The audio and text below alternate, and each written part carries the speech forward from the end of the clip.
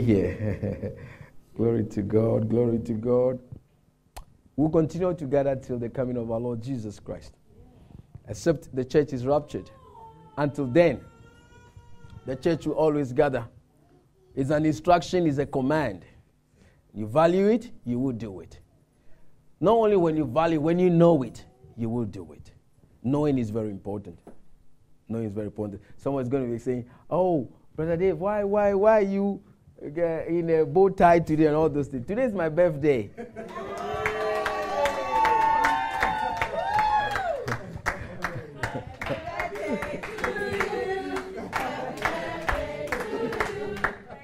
Birthday to the star. Happy birthday to you.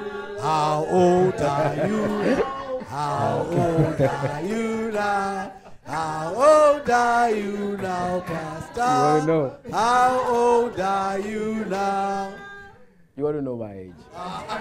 I'll tell you my age. Don't worry. I'll tell you my age in a second. But I'll say something before I say that.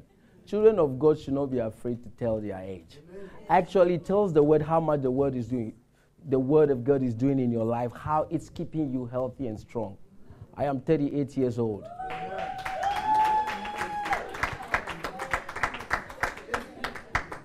Do I look it? See? That's what the word does. It nourishes you. It keeps you in that form that you ought to be. Glory to God. Yes, I am 38.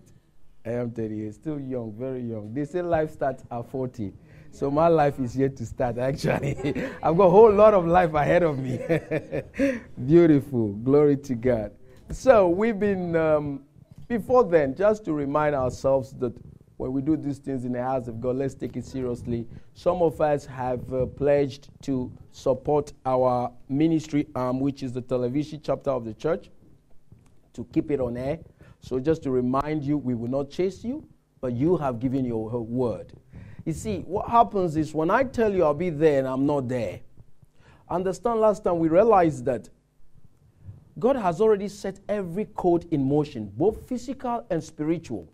This is why I said he's not doing anything new. When you come to fulfill, either by knowledge or not, either by consciousness or not, whether you are aware or not, it will play. It will do what it ought to do. For example, gravity is there. No one created it. Science has come to know it. Take this child who is innocent of gravity and put him on the roof. He will come down when he comes to the eave of the roof. In law, there is nothing like I don't know. So, when you say things and you don't live by them, you are negating the power of your words in the spiritual realm. You are not your word. Do you understand? So when you speak forth to say, I rebuke you, you mean nothing in the spiritual realm because you say, I'm coming, I'm not there. You just do things anyhow. So when you pledge, you rather don't pledge it when you know you will not do it. Because what it does is it negates your potency in the spiritual realm. No one will chase you. But for you to be that heavy in the spiritual realm, when you speak, movement, angels are all over the place, because it's this guy, he doesn't mean his words. Where should you be going? Probably he doesn't want it. Do you understand? Then just probably he doesn't want it. Oh, I want that car. He said, probably he doesn't want it. Why? Because last time he said I was going to give £5, or he even said I was going to meet this brother here. He didn't go without even telling the brother. It negates your weight. It actually even makes the enemy to know that you don't mean your words. He will come after you and keep doing it until you see, it's as simple as that. So I'm only encouraging us. If you have done it, do. We will not chase you. We will not ask you. You won't see any of us come and say, you pledged £5, you didn't pay it too. No, we will not ask you. You have to be real to yourself as to the word of God in you. That's how it works in the kingdom of God. And that is the beauty of church.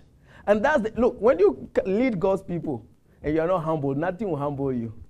I've come to realize it even humbles you more than being in the army.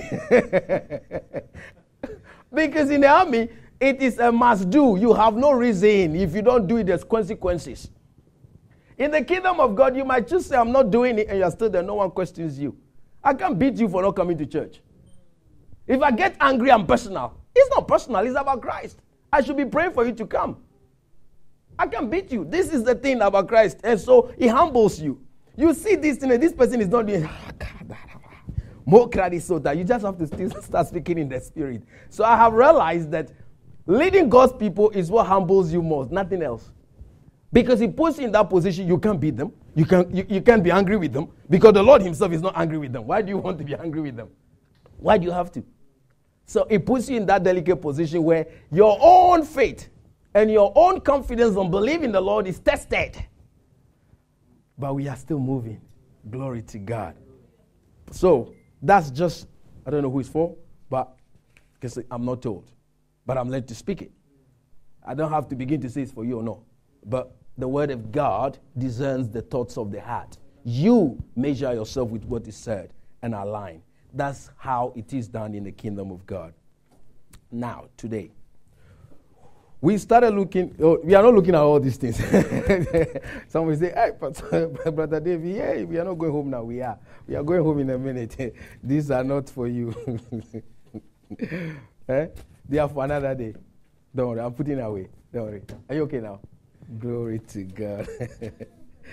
Beautiful. So we are looking at the concepts of sowing, because it's a month of sowing. A man of God just talked about it, and a few bits of seed sowing and special seeds and sowing for the purpose of things happening in people's life. You sowing for a desired result. So, before we recap, because most of you were not here on Wednesdays, and I will say this, Wednesday service is not any less than Sunday service. When we gather in the name of the Lord Jesus, it's the same power, it's the same word, it's the same potency, it's the same name. Let's give it the same value. The difference in the work of the word of God in the life of a child of God is the person, not the word. Because the word has never changed, it's the same. It's your response to the word, whether you're going to do it, believe it, or accept it. That's the difference. This is why we all sit in the church, and then the word of God comes through, and someone comes back with a testimony, and you are wondering, where was I in the service? Yeah, you were not there. This is why Jesus said that those that have ear, let them hear. Meaning not everybody is even listening. I pray we listen. Glory to God. I didn't say Jesus said it. And he's the man. He's the way, the truth, and the life. No man comes to the Father except through him. There's no other way to access the Father. So if you have been thinking, oh yeah, I can give up on Jesus and find God, you will not. It's as simple as that. You will not. Sometimes the word of God is straight and you try to, you see, the challenge of ministering to God's people is sometimes you have a foreknowledge of somebody's situations. You have a foreknowledge of somebody's behavior and all these things. And then the Spirit is causing you to speak in that line. Do you have the courage to speak it? Then you're wondering, the enemy comes fighting with you. And you are going to preach about this sister. But it's not about that sister. It's prevent you to preach so that somebody else benefits. That's how delicate it is. This is where men of God find their source. Because someone has come to tell you something. You know something about someone. But the Holy Spirit is saying, speak on this thing. And then, hey, what is that person going to think? That's what it is. You have to speak it. Who do you believe? God or man? Who do you fear? God or man? Beautiful. We'll look at the concepts of sowing. So we touched on some few bits. I'm sure Pastor Chris mentioned one of the scriptures which we're just going to sail through quickly just to recap for the benefit of those who are not there. But I will learn not to be recapping because we are all supposed to be. We should be gathering in the name of the Lord Jesus, and it continues. So when we leave here, we go here. So, okay, Psalm 126, if you can put it on the board quickly, 5 to 6, we'll sail through that quickly, and then we will come back to what we should be doing.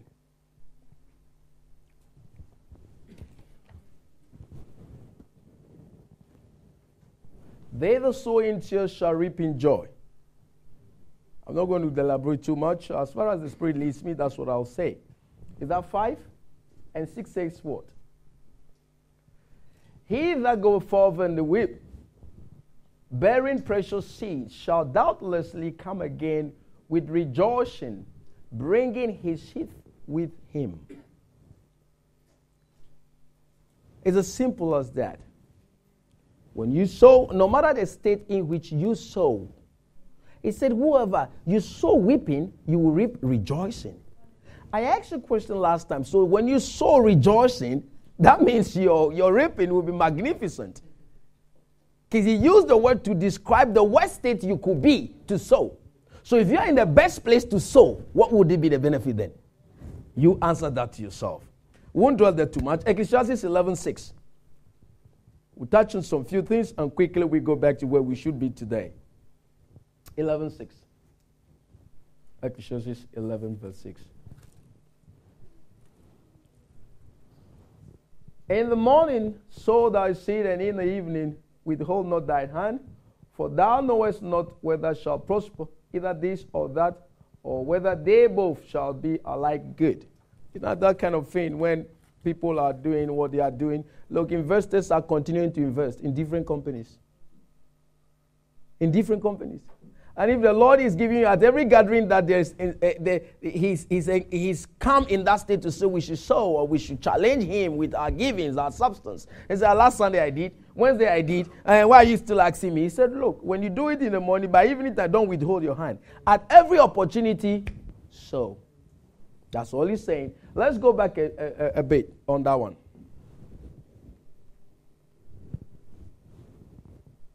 Right. As thou knowest not what is the way of the Spirit, nor how the bones do grow in the womb of her that is with the child. Who knows how it's done? No, who here? Anybody? Not even the doctors. They don't even know the second, the microsecond, the time that even the egg is fertilized. This is why they tell you that in 2 weeks, you know, the second week of the week, yeah, you are in that week. They can't be precise. These are some of the things that are hidden from the world, which is actually giving us the reason to know there's something beyond science. Which doctor can tell you that on the day of ovulation, it was 1600, 200 microseconds that you got pregnant. He should be able to tell you that in December, 1700, 200 seconds you give birth. He can't. And this is what he's saying. That you don't know the weight of the Spirit, nor how the bones do grow in the womb of her that is with a child. Even so, thou knowest not the works of God who make it all. So if you don't know his ways and he's telling you so, cast your bread onto the waters and in many days you will find it. You'll question it. I will cite out some few things for you. Leave it there. Haggai or Haggai. What did we say we are going to call it? Haggai. Okay, we agree we'll call it Haggai. All right. See, so you were not here. So you're wondering what's that. Because there was issues of Haggai, this and this. And so we agree we will call it Haggai. Okay, so believers love word. If we call it Haggai. Beautiful. Let's go to Haggai. Chapter 1. Glory to God. Chapter 1. Beautiful. I like the way my brother is smiling. You are very excited. That's good. It's good to be excited in the Lord. Yes, where is it? Shall we, please?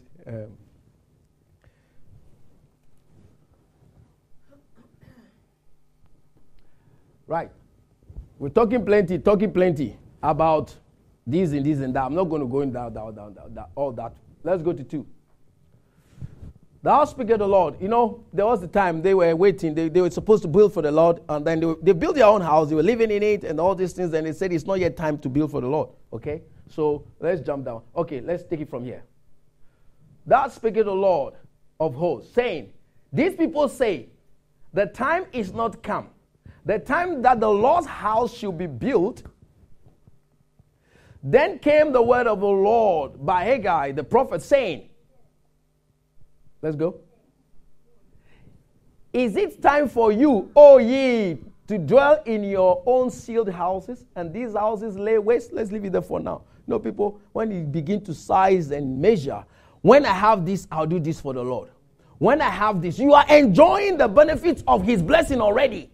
By whose power you are actually having what you're having. But you are actually putting him second. And then we asked, by the Spirit, we said, who is first? Before the foundation of the earth, the Lord is there. He created the world. So why are you setting him second to everything that you do? All right, so he questioned. He said, no, these people, you can't continue that way. So he sent the prophet and he questioned them. Now, let's jump and go straight to 6. You can read the whole thing. It's beautiful what is going on there. Let's go to 6. Let's go to 6. Because we got to do what we have to do today. Right.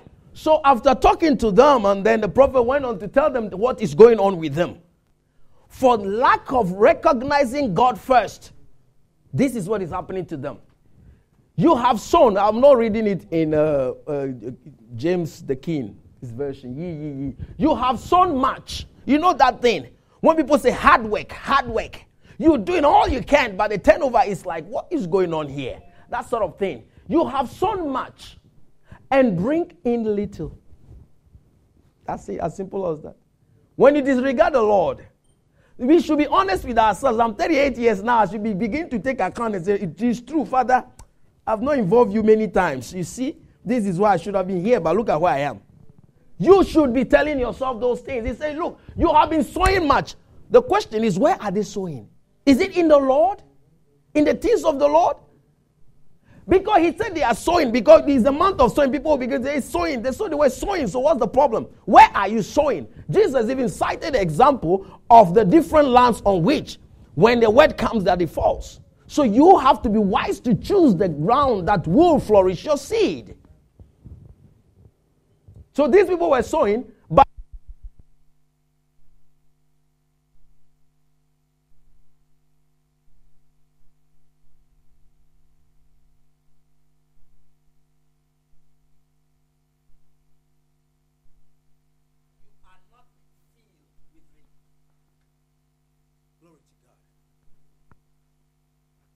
glory to God.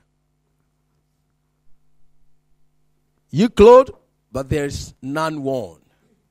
And he that earneth wages, earn wages to put into a bag with holes. That's a big one. So working has been there since the time immemorial. They said they have been working. Their wages, because you get wages from the work you do. You see, when they say hand to mouth, that's exactly what he's saying. You take it. No, these things are to teach us to live right with the word, because there is benefit for us. He said, look, you work, you earn wages, but you put it into a bag with holes in it. To even know that there are holes alone, that's the beginning for you to seal it. You don't even know it. You don't know it. Glory to God. I'm not going to talk too much. It's obvious there. Let's leave it as the scripture is. I'm not going to garnish it. Put it into bag of holes. I pray we don't put our wages in a bag of holes, because we will live by the wisdom of God. We will live by the word of God. We will live by the standards of God. And that puts us above the world. Glory to God. Hallelujah.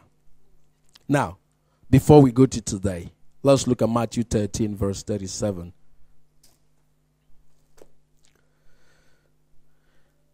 There are a few more things that we can talk on these things, but it is well. Matthew 13.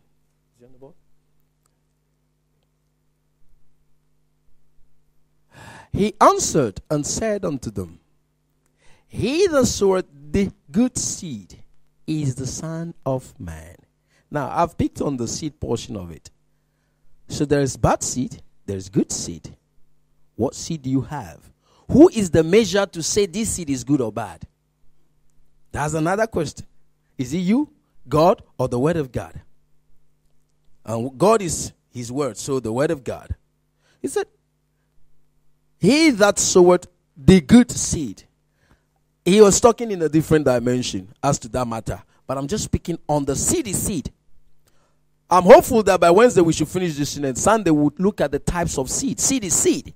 He's talking about the different seed here, but seed is seed.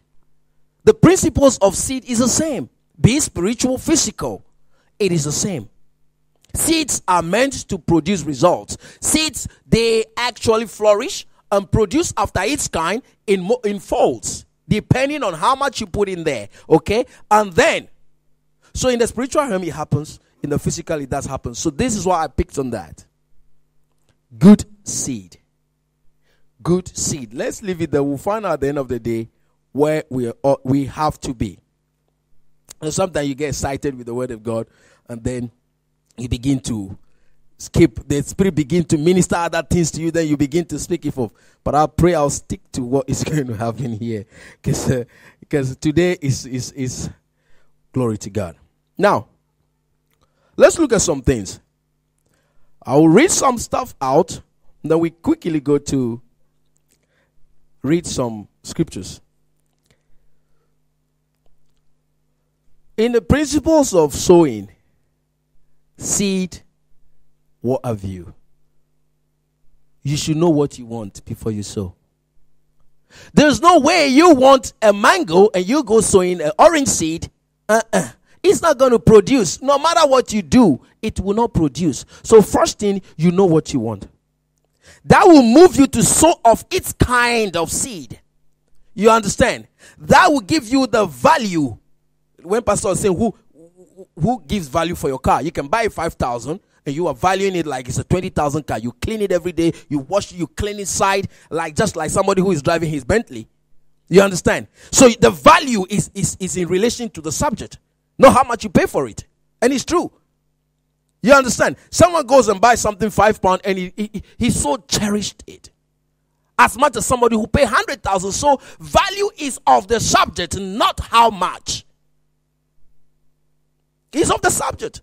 The challenge is when we begin to compare and contrast ourselves with people, then the concept of value is lost. Because you're looking at your friend. Hey, what value do you give to what you have? Not what your friend thinks about what you have. What value do you give to what you have? Glory to God. So first thing, know what you want. And that will propel you in the direction of what you should sow. Next thing is, you have to let go. Except you put a seed in the ground, nothing is going to happen. Second thing is, you let go. Sow it into the right soil. And this time we're talking about the church. We're talking about the gathering of the children of God. That's the second thing. Be expectant. If you're not expecting, then don't sow. Many are the children of God who have sown over the years and still yet to harvest or reap their sowing because they are not expectant. They are not conscious of. They are not even aware. Last Wednesday we asked, who among you can tell the last time I sowed a seed because I wanted a school fees for my son? I sowed it on the 25th of April 1955 and then it was 1600. You were so specific like that. How many? That should tell you are not really expecting. You are only because the pastor said we should give, so I give anyway. Pastor said we should give. When you are like that, how will you get it? Your posture alone tells that you are not expecting. Pastor said we should give. Every day he comes, give. And I give so that I will have a peace in my mind. Okay, you are not about to harvest. The Lord has received and is wondering, when will my daughter or son wake up to the truth that I have a harvest for him or her? Be expectant. We talked about the farmers. You go by the countryside, you see how much effort they put into it. Because they are expectant. They have confidence and belief in the seed they have put down there. They do all sort of things. They build scarecrows. They come early in the morning to chase the birds away so they don't remove the seeds. What do you do after you sow? Even when you come to that, they say we should have sowed. Okay, good. Now that you have sowed, reluctantly, because he said, he that goes weeping. So it doesn't matter you have sowed reluctantly. Now you have sown, it's done. What should you do? Begin to think about it. Zoom in on it. Remember it. The Lord said we should bring to his remembrance. When was the last time you go to the Lord and say, Father, last time I sowed this seed, I'm still expecting. We see the way David talks to the Lord. He have conversation with him. Glory to God. They will do all sort of things. These farmers, because they have confidence in this earthly seed. How much more the seed into the kingdom of God? The most fertile ground ever is the kingdom of God. There is no lack in there. There is no drought in the kingdom of God. Seasons is 24/7. That is why it says seed time and harvest time shall not cease. Genesis chapter 8 verse 22. So long as the earth lives or continues, snow, this and that and that. He said, seed time and harvest time shall not cease. So why is it ceasing in your life? You are the reason. Next thing is, you protect it. You protect your seed. How? You sow seed, now you go and begin to speak like any other person on the street. Things are hard, oh. Things are difficult. Recession everywhere. You will fall into recession. Recession will be your name. You are not protecting it. These guys don't go and sow in their farms and go and sleep and leave it exposed to the birds to remove as much seeds they want. The way you negate your seed or destroy, you are the architect of your own seed. When you sow, now you begin to speak contrary. When you should be taking account, Father, I sowed this seed for this. I'm still expecting, Father. But last time, I said something contrary to this.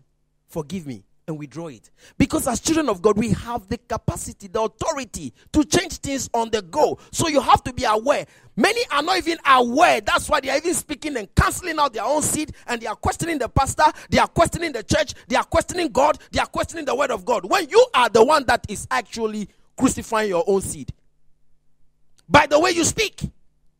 Understand the currency in the kingdom of God is what? Words. It's words. So when you do the things which are sacred to the Lord, and you go around and you're speaking contrary, it doesn't matter whether you're conscious or not conscious. We are aware the courts of the principle are in motion.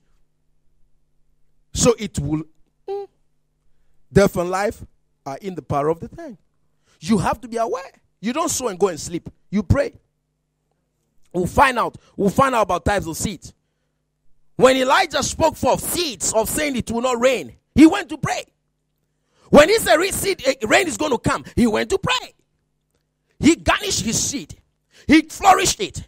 He kept on banging into the throne room and said, Father, this word will not drop to the ground. I have spoken it. You said, yes, the word that I speak for shall not, except they have fulfilled the purpose for which he is bringing the Lord to remembrance. Why his word should manifest.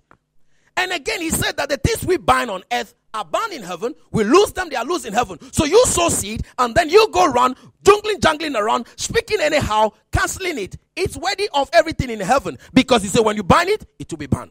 When you lose it, it will be losing. So now that you are losing your own seed, okay, thank you. God bless you. Don't turn around and say, Father, why? You are the reason.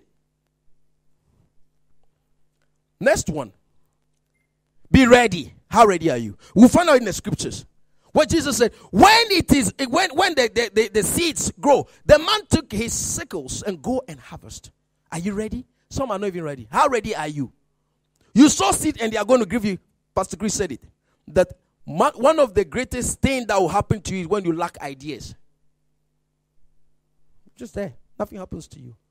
You are blessed with ideas, but we are not actually executing them. We are not. Be ready. Be ready to harvest it. Be convinced. Your seed may cost you. In the principles of sowing, your seed may cost you. I'm not saying it will always cost you. It may, depending on the value of what is at stake. You may sow £5 for something, but there are certain things you said. I remember when Reverend Ray said he has gone to pack all his suits in his wardrobe. He packed all of them out because of what he was expecting. He gave it all out. Can you do that? Hey, what am I going to wear to work? Hey, I'm particular about my dress, you know. Hey, Father. Hey. Be particular about your dressing and stay with them. 3 years will pass, you will not even renew your wardrobe. But after he did that, ask how frequently he renews his wardrobe. He said he hasn't even asked. People bring shoes from all over the place. But that wasn't even the reason why he sold that. But even that alone is producing results. We can learn to question all we want. But the word of God is what it is. You accept it, it works for you. And on that one to say your seed may cost you, we'll go and read something in 2 Kings. I'll be recapping and I'll be linking you back to what I have said here. Okay? Now, no seed is too small or too little or too big to sow. Even the smallest seed, mustard seed, is sown. And it has produced tremendous, excellent result. So you value your seed. Don't play down on your seed. If that's what you have that moment, sow it. For whatever desire. If you think you don't have a need in your life, you don't desire anything, sow. You heard, Pastor, special seed. And the seed sown for desired results. Special seed you sow that something should be happening for someone. You can sow seed on behalf of someone. Okay? So, we receive Christ not only for us, but for others. Because once you receive Christ, you have become a kingdom person. Yeah? You will not enjoy it, but we are now actually taking the word back to people so they can also come and enjoy it. Are you getting the whole thing? So, in that state, if you think everything is fine with me, I've never missed my rent. I've never missed this. Everything is fine. I don't manage my fuel on reserve. It's always full tank. Everything this, everything that, everything that. It's all about you. All about you. Everything is. Why don't you look aside and say, that sister, it's been a while now. I've not seen her change her shoe. Let me buy her shoe. You can sow things into people's life. Last time Pastor Chris said it was part of our prayer. If you've been following the prayer, you would have seen this last week. He said, if you want to sow something, and you want something, and you want to sow bigger, and what you have at the moment is not that. He said you can sow it to somebody's life. Just make God be aware that I'm sowing this into this life for this. And then you get it, you bring it to the house of God. There's avenue in the Lord. Don't ask how. In the principles of sowing and reaping, don't ask how. That natural farmer didn't ask, how is this small seed? He just puts it and comes guiding it, chasing the best away, doing all he will. He's not asking how is it going to come out. Don't ask how. So, in proportion to your faith. If you can manage 2-acre plot, you've gone to take a 10-acre plot, there's only one thing that is going to happen. You cannot plow the whole place. You cannot process it all. You can't sow it all, so it will grow. Weeds will grow anyway. Natural principle, they'll grow, and then things will come encroaching. They'll even encourage animals to come. So just sow in proportion to your faith. And you know your faith. You know what you can take. And if the Lord is challenging you to grow your faith, do it. I have not sown 5,000 before. Hey, but I can hear 5,000 in my head. Do it if it's there. Do it and see what happens. Do it anyway. Everybody questions these principles of God and all these things. One thing I keep asking is that no one has been able to stop death. And the doctors are not even planning how to. They say we they'll tell you that they are preserving life. Which life have they preserved so far? In the face of the most sophisticated equipment, people die. That should tell you the limitation of science. In the face of the most sophisticated equipment, what have you? They say we can't find anything, but the person is sick and he's dying. What is the answer to that one? Life is spiritual. And we have a CD on that. Go get it. Life is spiritual. And listen. Now, let's read John 12:24. Quickly. We will run. We got 30 minutes to finish. So we are happy with some of these things, yeah? We may not be happy with all of them. It doesn't matter. All that it is fueled by the Spirit of God. You can question it all you want. You will be the one that it will be of detriment to you. Verily I say unto you, except a corn of wheat fall into the ground and die, it abideth alone. But if it died, it bringeth forth much fruit. If you're holding on to that corn, this is the last one I have. Probably that corn cob has about, God knows, 50 pieces of maize on it. If you put all those 50 seeds, you know how many you're going to get? But you're holding on to that corn cob. That's the last one. I say, except you allow it to die. And that brings us to you have to let go. You have to let go. You don't let go, it won't happen. It won't happen. It's not going to happen. You have to let go. And let it go to the right place. Not just let go anyhow. Let it go where it ought to be. Let go. Sow in the right land. And we have found out the greatest place to sow is in the kingdom of God. Because it has both physical and spiritual benefits. It has value in the next life to come. Many other things we see has no value in the next life to come. Thank you.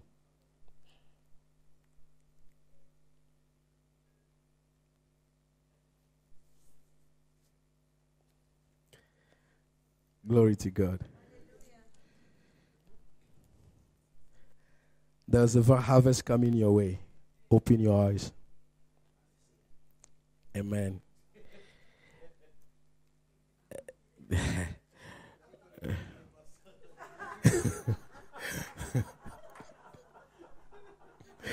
Glory to God. See, there's beauty in the house of God.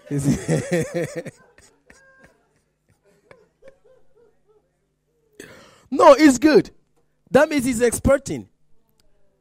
It's a good thing. He wants it. You understand? We look it's in the scriptures that you can pray to these things. He said we should seek, we should fight for all these spiritual things. Some people have it. Some people are called. But you can nature yourself to become a man of God or to participate of some of the offices. You can desire it. So yes, when he dropped the thing here, that was the first thing that was dropped in my spirit. And then I started smiling because it's a good thing. This is why I smiled before I said it to him. But he's wanted. Receive it in Jesus' name. As you desire, so it is in the name of the Lord Jesus. There's no, you see, the kingdom is not short of what to give.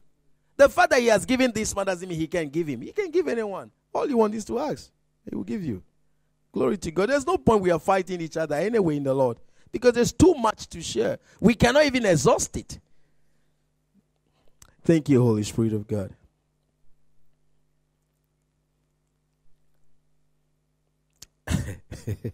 It's beautiful. Today is heavy. Okay, I will not say it. Forgive me, Father.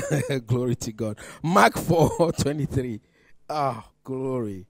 It's getting interesting today. Mark 4:23. If it comes back again, I will say it. Mark 4:23 to 32.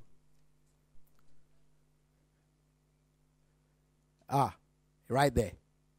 If any man have ears to hear, let him hear.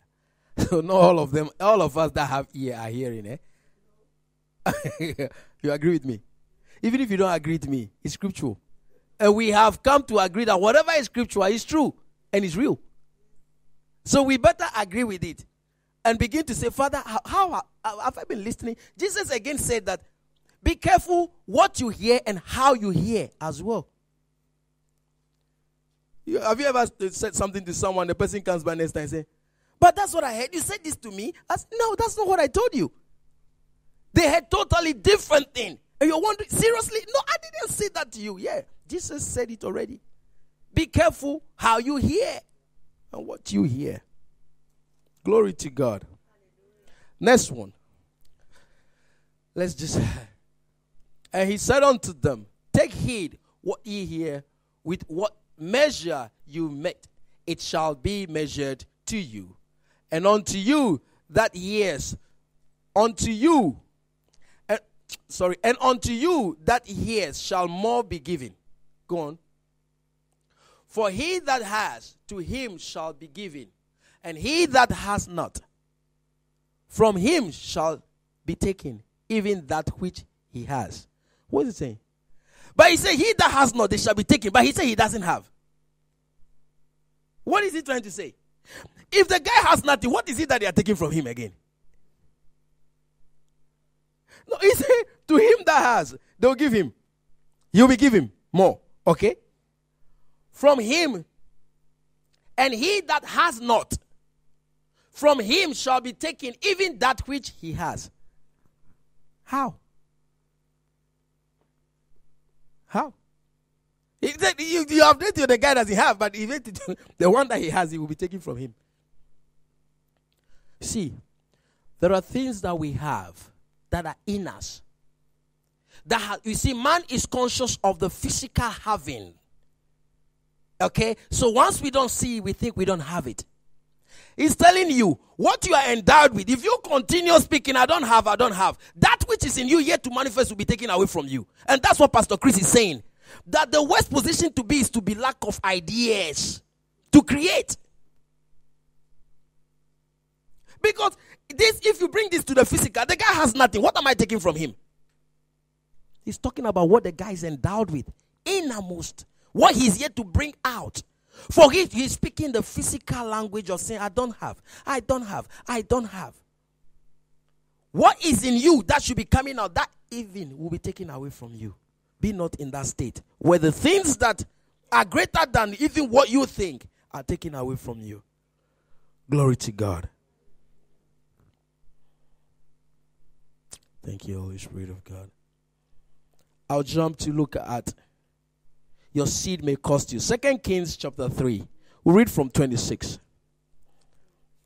Your seed may cost you.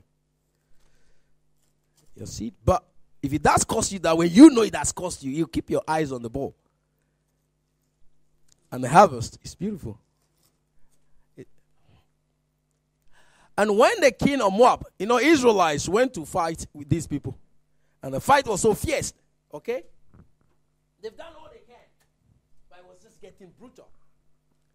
And when the king of Moab, you can read the whole thing, saw that the battle was too sore for him. He was getting to a state where he said, hey, our strength cannot take us anymore. Even this guy is not a child of God. But he's playing the kingdom principles against God's people. How many times has the world played the principles against us? And we are disadvantaged. Be wise. This guy is not. He's fighting Israelites, the blessed of the Lord. But he is using the kingdom. You will see what happened. We will find out what happened in a minute. And many times this happened to us. We are in this world, but we are not of the world. And we allow the world to use the kingdom principles to deprive us of what is exclusively our preserve in Christ.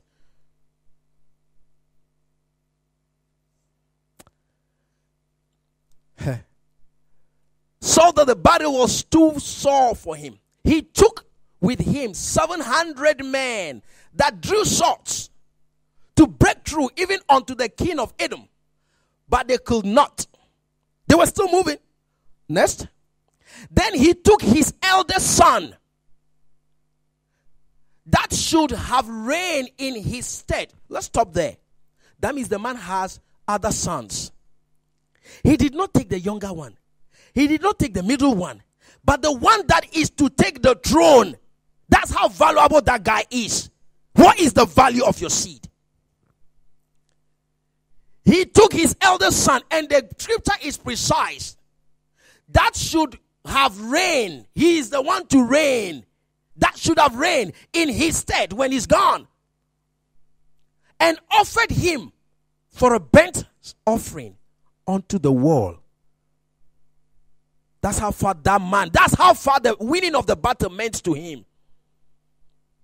Because if he lost the battle, there's no kingdom anyway for that guy to inherit. I will sacrifice him so the kingdom will remain for his brothers to take. He offered him for a burnt offering unto the world. And there was a great indignation against Israel. Stop there. Do you think God was against Israel? No. The principle is already there. The guy has fulfilled the principle. He said he's God, he changes not. God is not doing anything new. Are you with me? He has set both physical and spiritual codes in motion. You fulfill it. This is why he said he blesses both the righteous and unrighteous. Not that he's blessing them now. If God should be blessing us on the go, many will not be blessed. Because they are not working in line with his principles. Because they don't even recognize him in their lives. But he has done it all already. But the only thing is, children of God has yet the next life coming. They can look to be enjoying, but they don't have the next life coming. And there was great indignation against Israel. And they departed from him and returned to their own land. They couldn't win. They left. They have to leave. What are you ready to do for that desire that you want? How much does it mean to you? We'll tell how much you will put on it. And I'm not going to give this example. Even those in the world that gamble, how much they value, the more they put in. And actually, there are even options they are going to lose. But anyway, they put it on.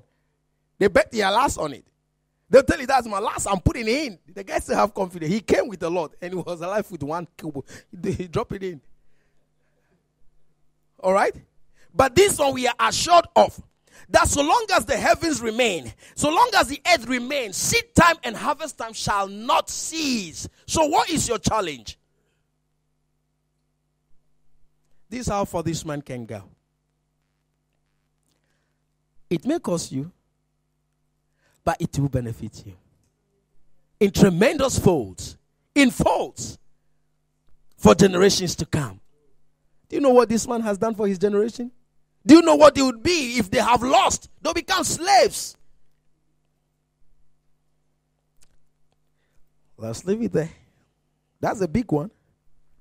How much are you ready to throw in? Beautiful. So you see, it may cost you. Glory to God.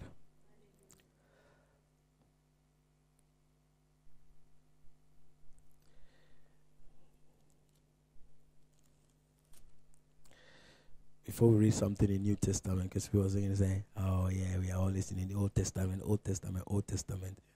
Okay. Let's look at Elijah. 1 Kings chapter 17. And I want to try to read. I want us to go to 16, but we will start from 1. Quickly. I'm not in a rush to finish this, you see. Let's get this thing. Let's get these things in. Let's soak it in. All right.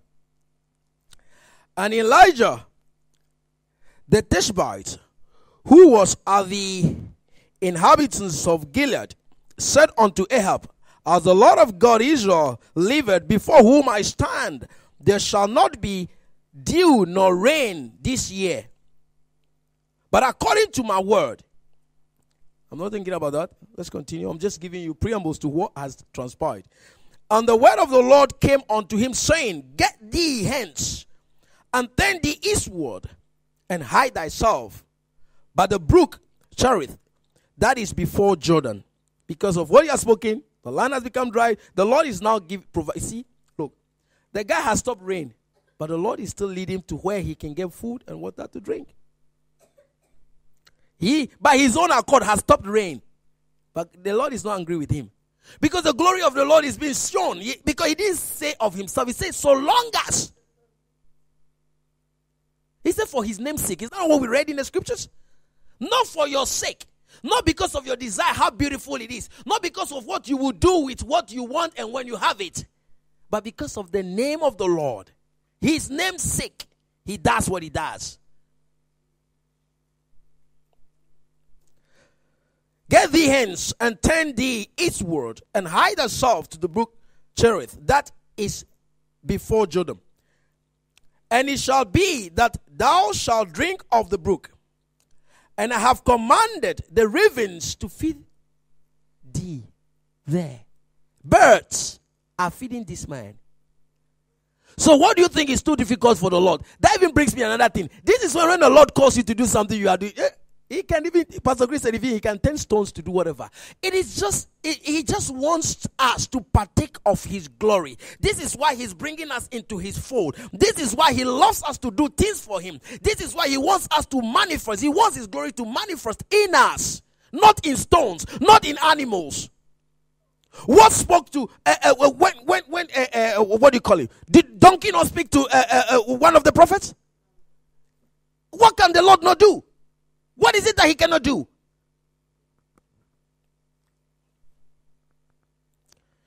And it shall be that thou shalt drink the brook, and have commanded the ravens to feed thee there. So he went and did according unto the Lord. He did according, not any left or right. Father, let me twist it a little bit. Father, what about this? What about that? He just went straight and did what he was asked to do. Will you? For he went and dwelt by the brook Cherith, and that is before Jordan. And the ravens brought him bread. Where did they get it from?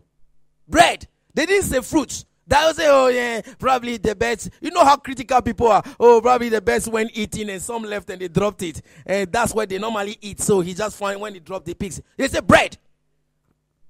The raven doesn't bake bread. Ask me. No. Come on. You know, you see, God is very careful how he knows our mind. He created us. He knows what we would have said.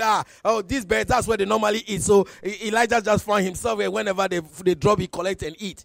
No, the guys were bringing him bread. They didn't even eat it. They brought him. They didn't say leftovers. Glory to God. So what is it that the Lord cannot give you? You able body. This is why Jesus was sizing us to the lilies of the valley, that if the Lord can clothe them in that nature, how much more we who have values more than flowers? What is it that he cannot do for us? And if he's telling you to sow, throw, he said, cast your bread onto the waters. In many days, you will find them. And we ask, the waters, look at it, the waters, they encompass the whole world. But if this how we and you will still find it. Look at the irony of it. How much more in the Lord, when you cast your bread into the Lord, where it is specific, we are told of what it will be. No, you see, sometimes I look at these examples and the things that happen in the scriptures, and I realize it is so high for us to believe these our little demands are possible.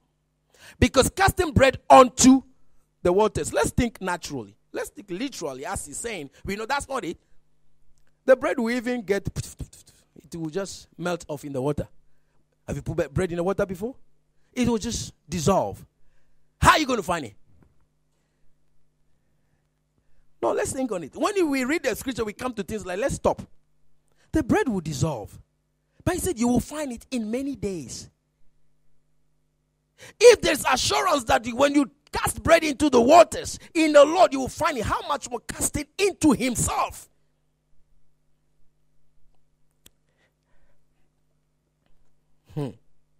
So he went and did according as the word of the Lord,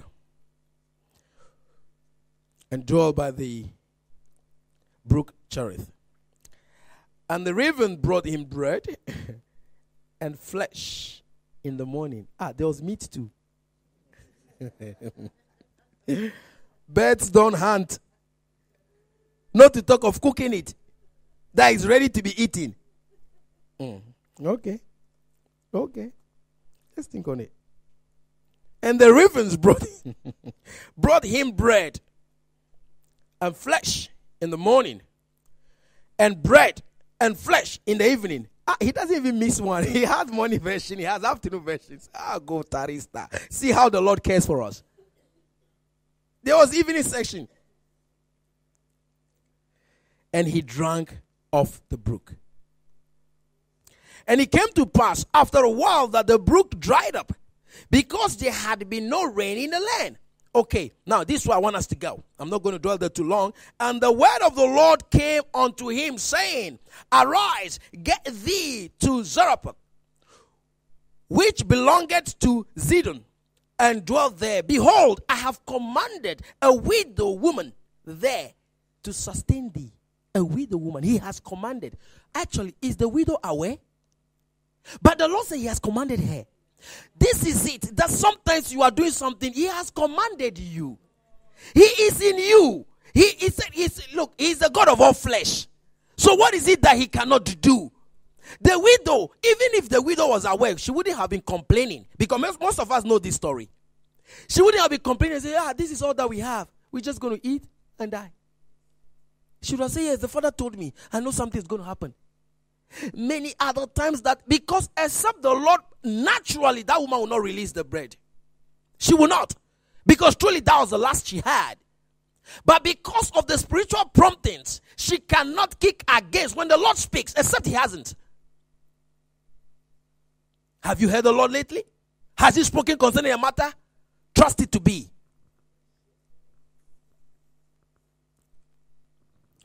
Arise, get thee to Zarephath, which belongeth to Zidon, and dwell there. Behold, I have commanded a widow woman there to sustain thee. So he arose and went to Zarephath. And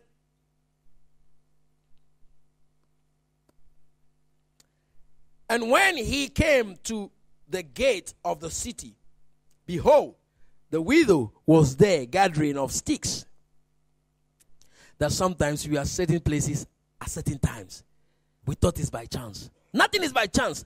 Why was the woman there at that time? Gathering sticks. She thought, I've gone to gather sticks. To cook what? That last food. So she can put herself to bed. Nothing happens by chance. Nothing. The trouble happening around the world is not by chance. And he called to her and said, Fetch me, I pray thee, a little water in a vessel, that I may drink. And as she was going to fetch it, he called to her and said, Bring me, I pray thee, a morsel and bread in thy hand. And she said, As the Lord thy God liveth, I have not a cake, but an handful of meal in a barrel, and a little oil in a cruse. And behold, I am gathering 2 sticks, just 2, that I may go in and dress it for me and my son, that we may eat it and die after. She's expecting to die anyway. She was having her last supper. So she would go to join the father. And Elijah said unto her, fear not. How bold are we to speak to people who say, fear not? Or tell yourself, fear not, Selassie. Fear not. Go and do as thou hast said. But make, you hear him? But make me thereof a little cake first. Again, first has come in. Because Elijah was representing God. It was under God's instruction. Except the woman does. He said, go and prepare it. You go ahead and prepare it, but give me some first. Did we talk about first earlier? Today, did you hear me talk about first? But he said, let me have a portion first. Will you do for the Lord first? And that woman was not even aware that the Lord has sent this guy. She was just being obedient. Sometimes it's just okay to obey. Say, bring it unto me. He said, okay, a little cake first, and bring it unto me. And after, make for thee and thy son. The people were already hungry. You see, sometimes pity doesn't change anything. In the world, we are made to pity people. Pity changes nothing. It changes nothing. All right? Who say, but this man of God is heartless. These people are poor. That's their last food. Even if he's going to share it with them, why won't they? Why won't he let them eat first? He said, you give me first. And then, you. We find ourselves in those situations. I say, the man of God is heartless. Why? Can't you see the conditions of it? Change is coming. Now, and bring it unto me. And after, make thee and for thy son. For thou shalt the Lord God of Israel, the barrel of meal shall not waste, neither shall the cruse of oil fail, until the day that the Lord sendeth rain unto the earth. That thing that was the last one, she's going to take some and prepare for him. They will prepare for me. He said, that will not cease. Did it cease?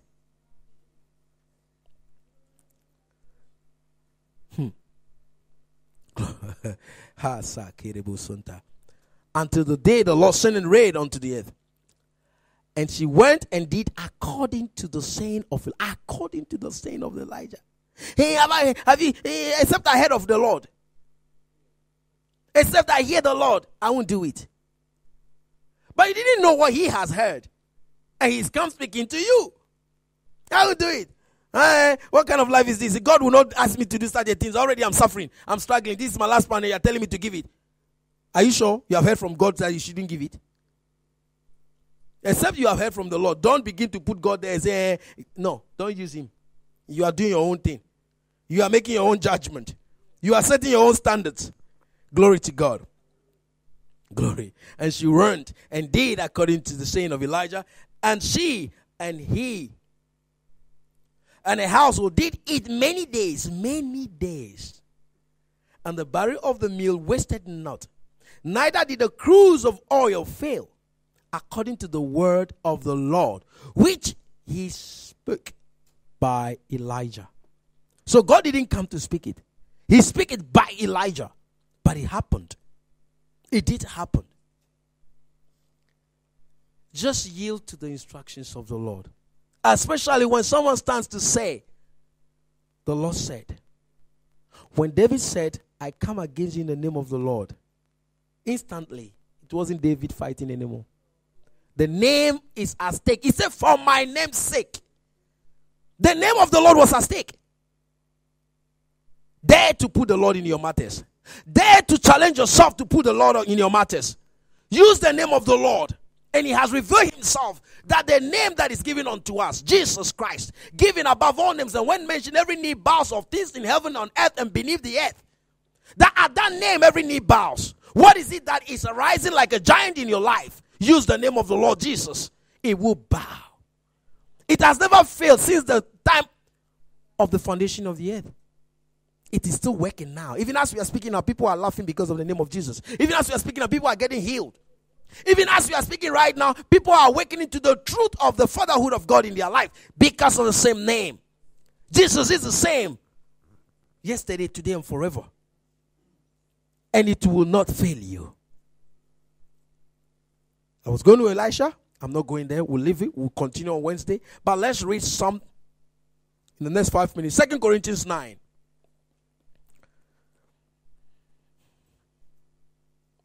Glory to God.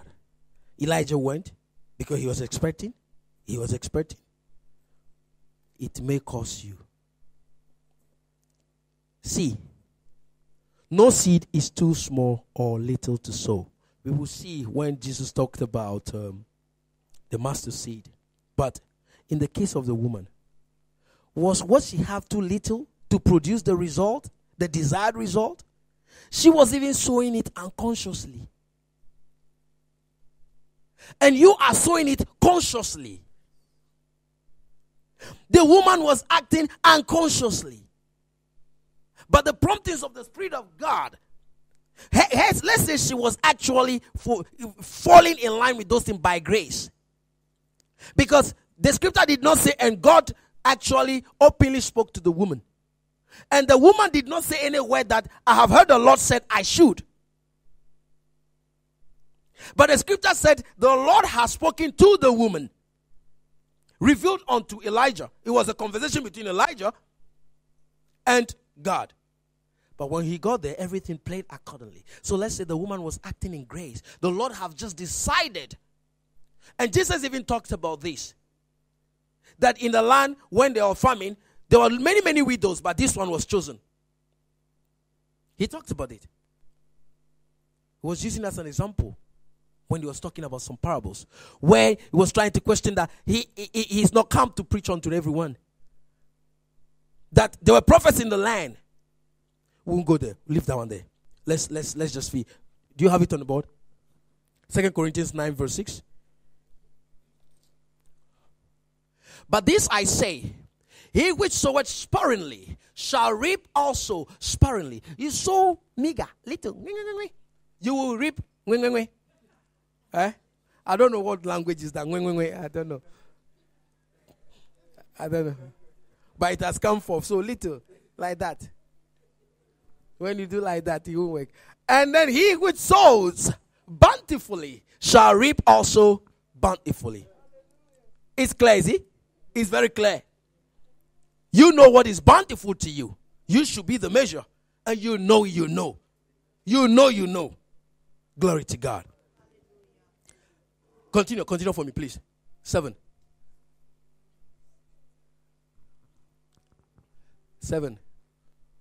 Yeah, we'll continue to 10 anyway, so just to make you aware, we'll be running through to 10.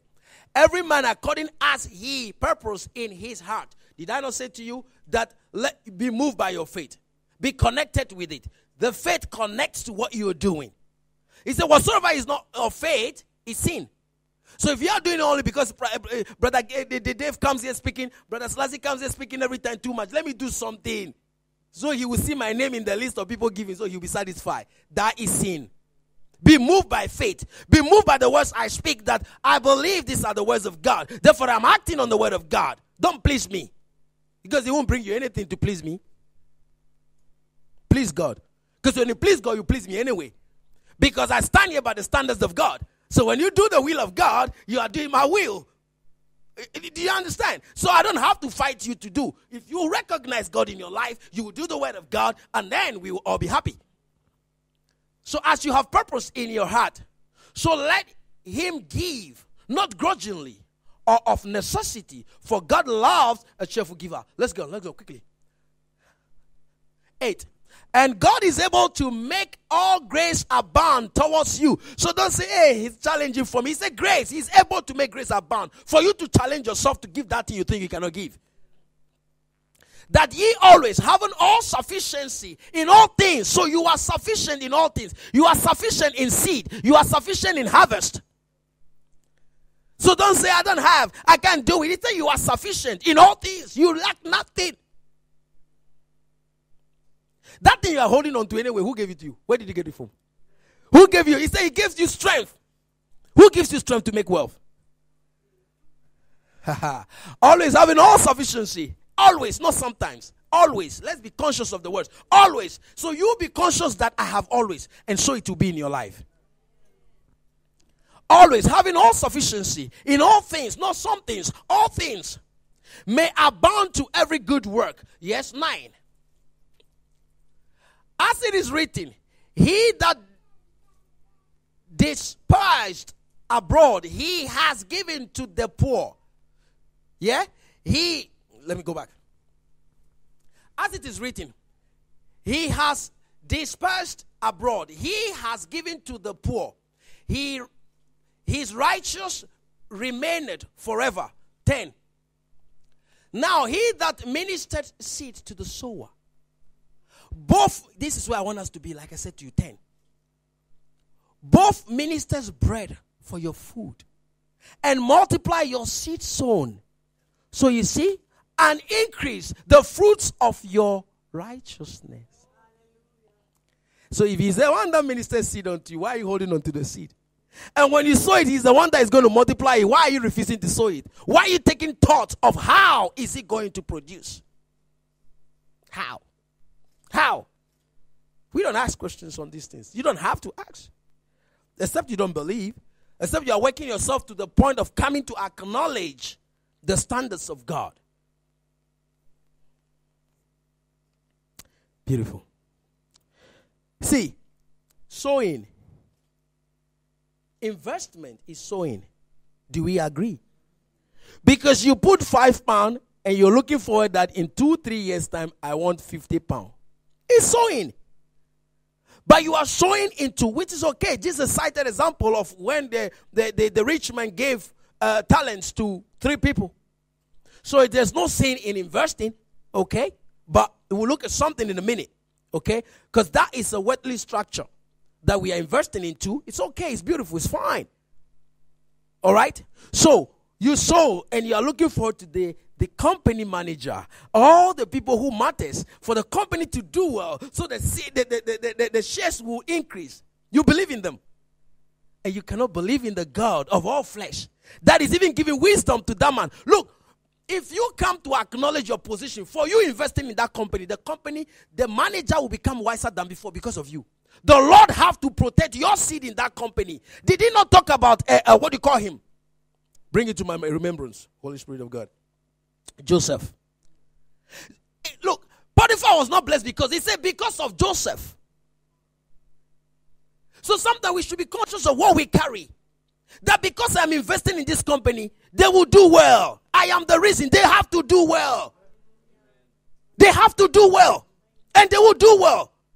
The manager all of a sudden becomes aware of what to do so the company will flourish. But we just you yourself, you're actually questioning that company. You have finished investing in them. Say, these people. Every time you are complaining. And the seed is going down. Your seed is going down. Because of and actually, as a child of God, your words carry weight.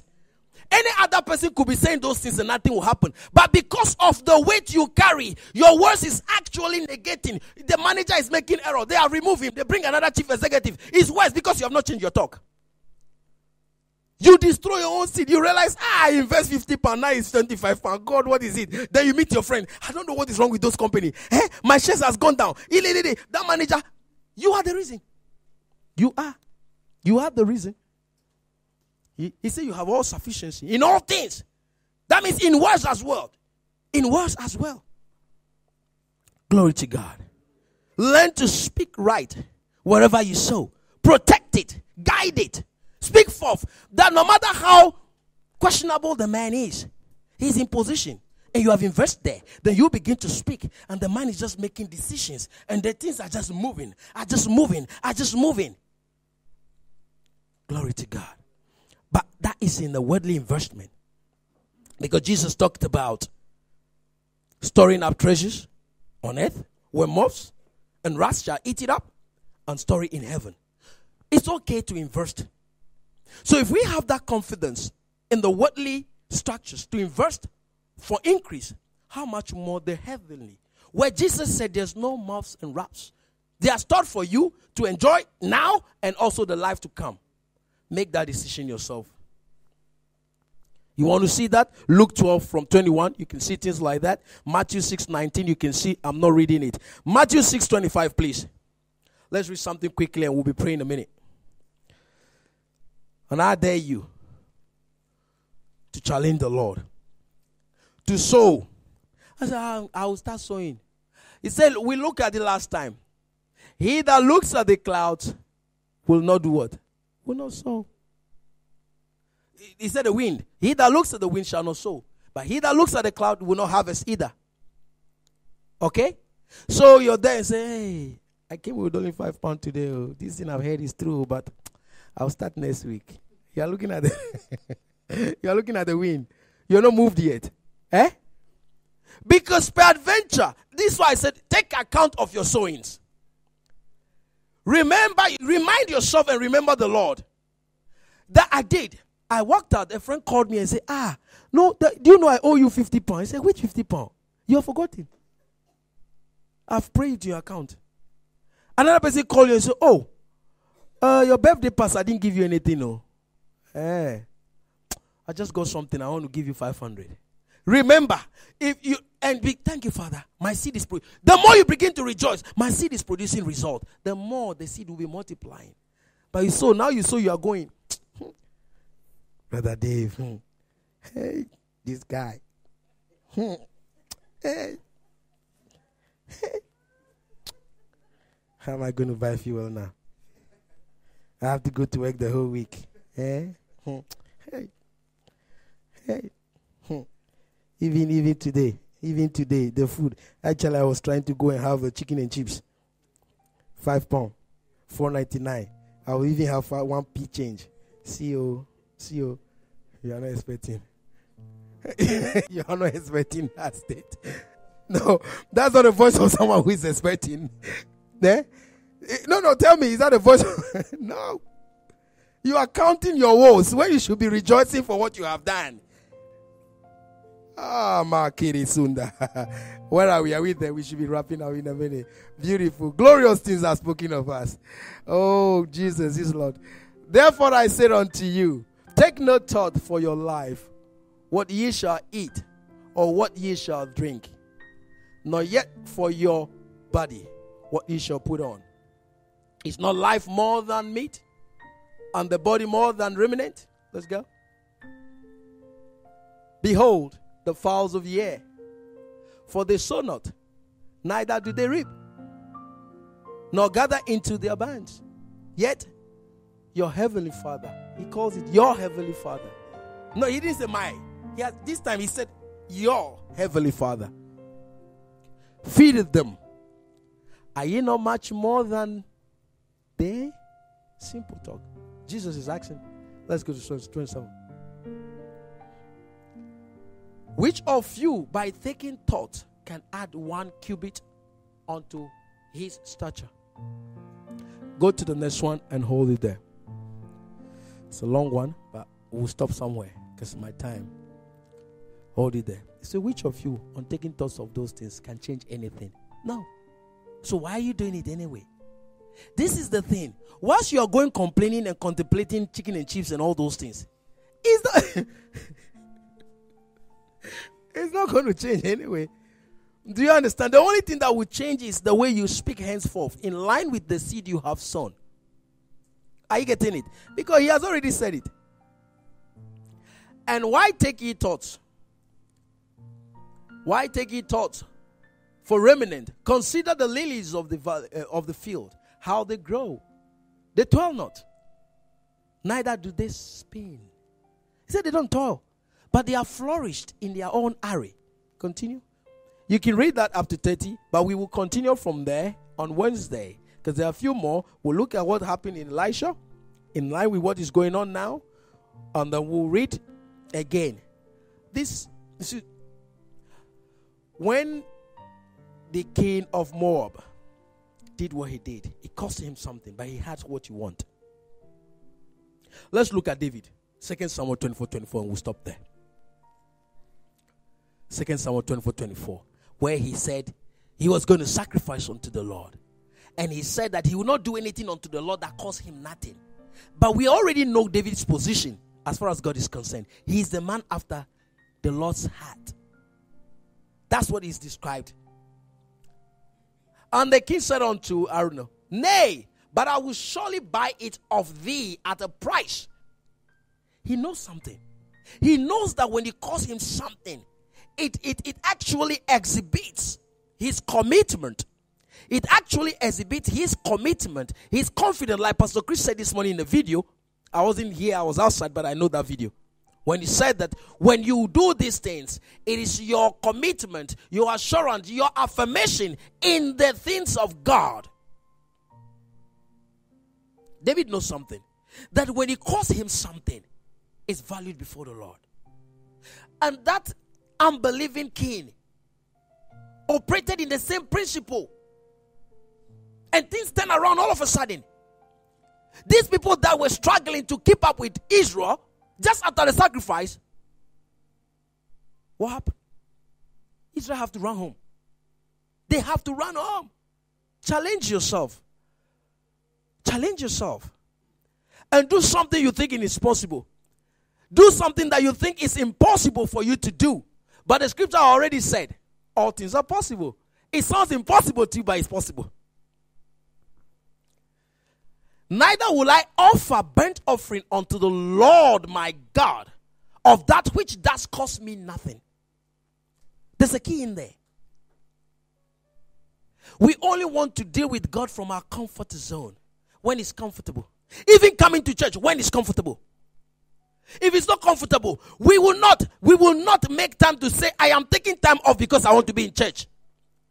Except, it's there. Oh, people, you think I'm here every other Sunday because I'm not supposed to be at work? Because I have arranged ahead to remove them. Wednesdays, I work mostly Wednesdays, but I've removed them all by booking holidays ahead. Because I have accepted the assignment. I have to do something. Because somebody says, Brother Dave, your shift pattern allows you. No, it doesn't allow me, but I have made way. I choose to. It's individual. You have to come to that point where you say, look, I want to give the Lord something. I want to do something for the Lord. Last Friday, I wasn't feeling well, so I didn't go to work. All right? But here I am. A child of God, sickness cannot put you down. I shake it off immediately. I wasn't feeling well. I call work, I can't make it. But I'm feeling dizzy and all sort of funny things. I said, no. I went to sleep. I wake up, I said, no, I know who I am. I'm not going to let this thing continue. I stopped it. I'm here. You can go and ask my company if I didn't call that I wasn't coming to work. Yes, I did. But I wasn't feeling well. Not feeling well is the problem. It's not the problem. What you do when you are not feeling well is the issue. Will you accept it? Will you keep it and nurse it? My sickness, this my dizziness, this my headache. You make it your own. Hey, this my back pain. Of course it will remain. The Lord my God, that which does cost me nothing. Let's dare to do something that costs us something for the Lord and see the benefit of it. So David bought the threshing floor and the oxen for 50 shekels of silver. He's a king. He's entitled to take whatever he wants to take. But he said, I'll still pay. I'll pay. Because I know who I'm doing unto. Don't worry, I know you reverence me as a king. Don't worry, I am buying it. Because for who I am going to give it, he made me the king. I cannot accept this thing freely from you and sacrifice unto him. It have to cost me something. And it did cost him something, some coins. I challenge you. I dare you to do something today that costs you something unto the Lord. And remember it. Glory to God. We will continue this. It's a month of sowing. We will continue to sow. We will continue to sow. We will sow today. We will sow the life to come. We will sow till the coming of our Lord Jesus Christ. Glory to God. We can be on our feet as we pray unto the Lord. Maso shatalarabaka sundra gibra.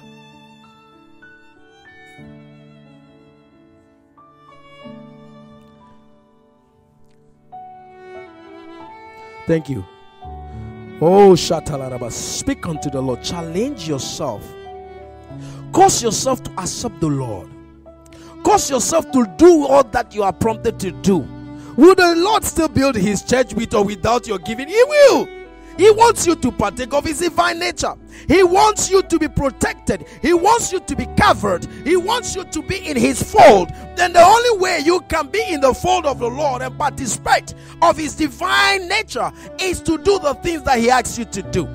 And this month we are looking at a man of sowing, and we're going to sow, and we sow our substance, we sow our words, we sow our thoughts, we speak words. Mazo kere sondriga parianta. Lobra ke zonsta legra de bosala bakasenda. Liga de sonta. Mangra di sotu zibro kosala dibra haselemo do krisasila. In the name of the Lord Jesus. Is it that you're challenging? It's challenging for you to pay your tithe. Challenge yourself. There the Lord with it. He said, yes, he said, try me now in this and see if I'll not open the windows of heaven and bless you. That the devourer is actually rebuked for your sake as well.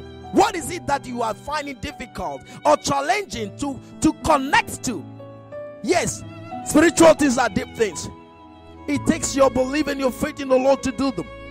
And he said he has all things, all sufficiency. You have all sufficiency in the Lord to do whatsoever. Challenge yourself.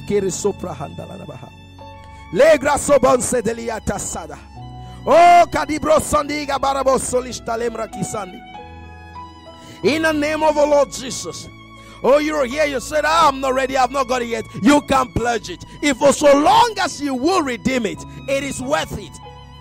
Because when you go plowing a land and you don't have the seed with you, it's like you are pledging, I will come and sow in it. There's no way that you will plow a land and leave it to grow. It's just like you are pledging, this land I'm coming back with seeds. I'm going to sow them into you. And then when I sow, I will harvest. Plow the land today. Make a pledge unto the Lord. A pledge that you're going home and you say, hey, and you know it can only take the Lord for you to redeem it. That kind. Yes, that kind. Desumasata. And he is. For we have seen in his word that what? He is the one that ministers seed unto the sower. So challenge him with your seed. Challenge him with your pledge. And he's more than willing to yield up. For the glory is his. The glory is his.